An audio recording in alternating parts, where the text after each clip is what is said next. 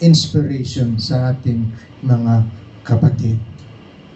If you can, said Jesus, everything is possible for one who believes. There's nothing impossible. All you need to do is come to God. All you need to do is to believe in the Lord Jesus Christ, the only true God. He is the way, the truth, and the life, and no one comes to the Father except through Him. Believe in Him. Accept the Lord Jesus Christ. Next A is to admit. Sabi sa verse 10, that's why I take pleasure in my weaknesses and in the insults, hardship, persecution, and troubles that I suffer for Christ. For when I am weak, then I am strong.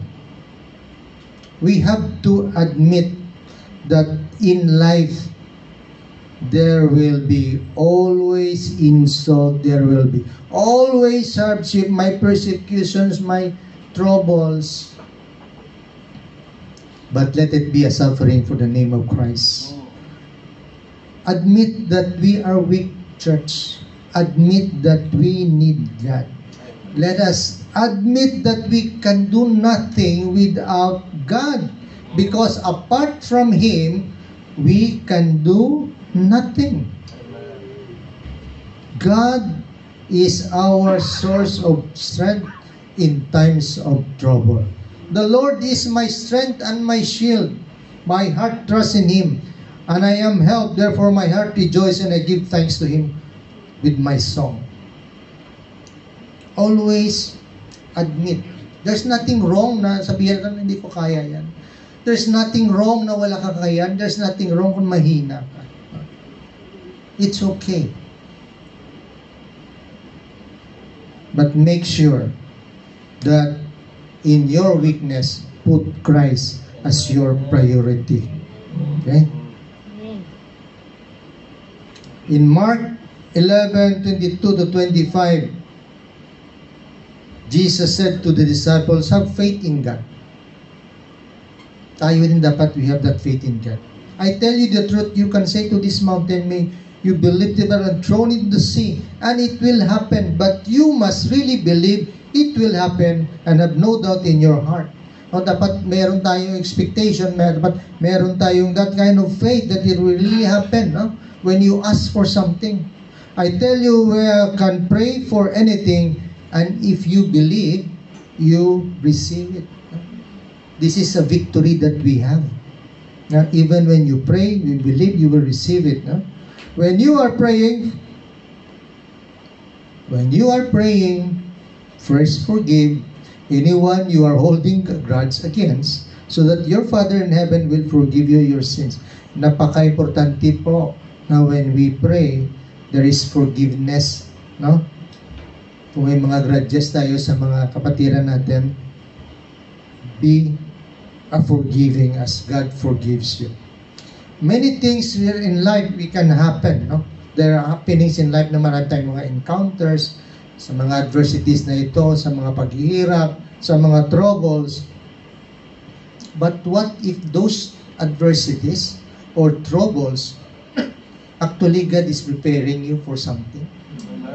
Would you believe that? Yes. Yeah. So having such thorns in the flesh, when we admit that we cannot do it without God, it is a humbling experience.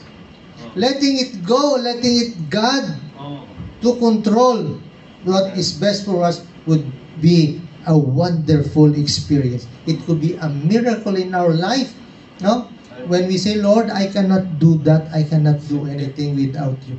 Please help me. Because your testing, you know, the testing of your faith produces perseverance. Okay?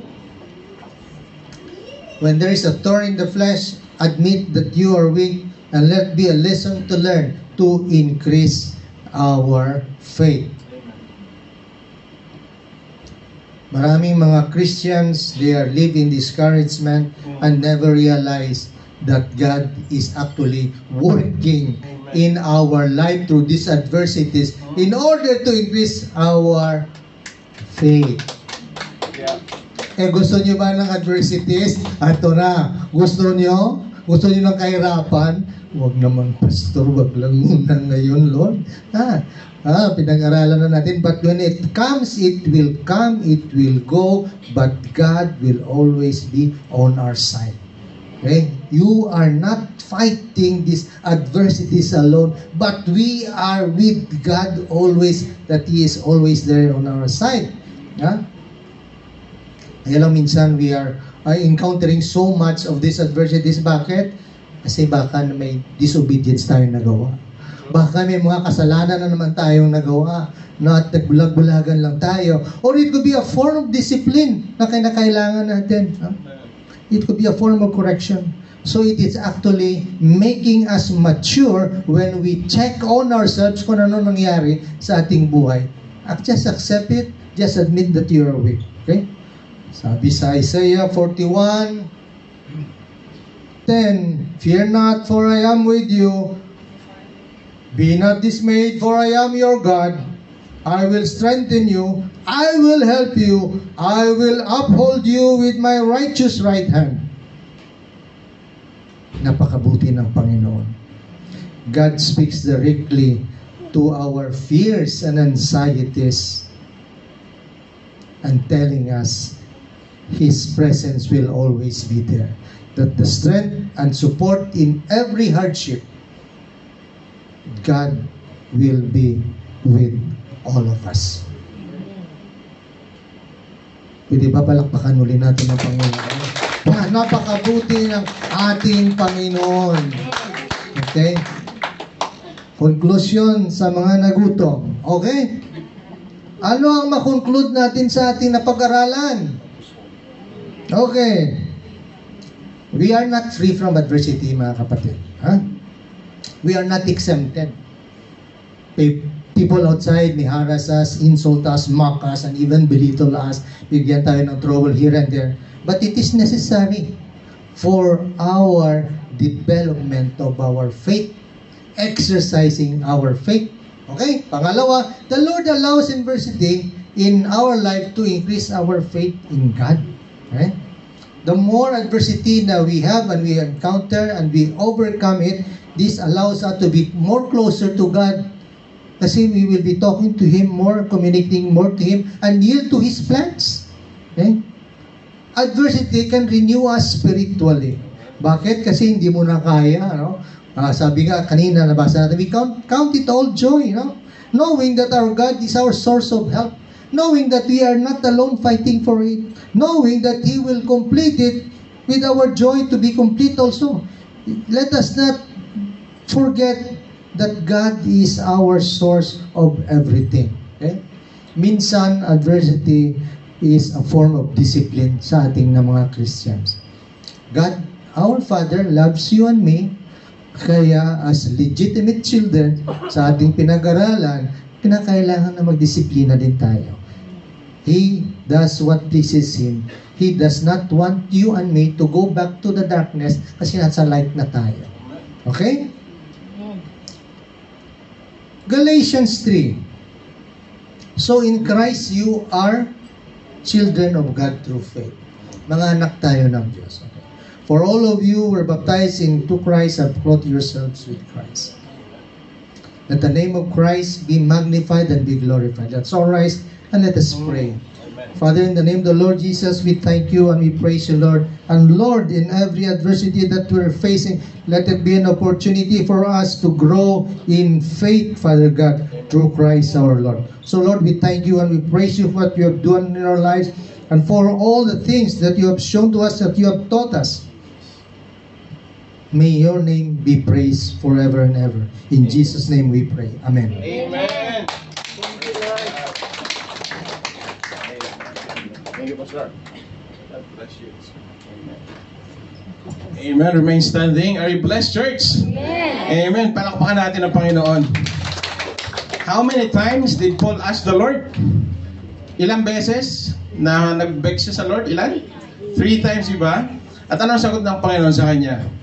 Sabi niya, my grace is all you need. Diba? Sabi ng Panginoon sa kanya. Sabi niya, my grace is sufficient for you. Bakit daw? For my power is made perfect in your weakness. Amen? this morning, it gives us a good perspective when it comes to adversity or suffering. It gives us understanding na when there is a suffering or adversity, when we have the right attitude, turning to Christ, allowing Him to take over, then our adversity becomes a gift. Kaya sabi niya, for when I am weak, I am strong. Because God, the Lord Jesus Christ, is taking over in our weakness. Sabihin natin, mula ngayon, inaalaw ko si Jesus na mag-take over sa aking buhay. Na mag-take over sa aking adversity. So that when I am weak, then I am strong. Amen? Palakpakan natin ang Panginoon. Praise God. Church, let's have our response song.